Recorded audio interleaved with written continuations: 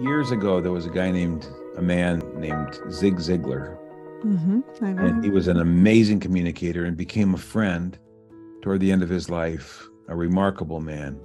And he used to joke when he'd speak, he would say, you know, you know what you ought to do, whatever it is, lose weight, plan your funeral, whatever. And you say, you know what, I'm going to do that when I get around to it. And then he'd pass out these poker chips that had printed round and then the word TUIP, round to it.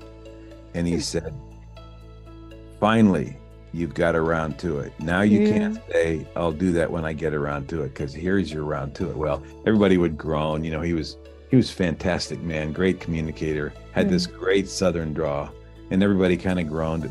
But it's true.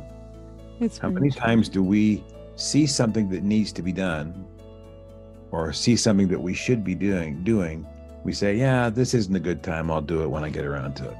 Absolutely. And there's a lot in this book that challenges people to take a deep breath and do the thing that they know they need to do before it's too late.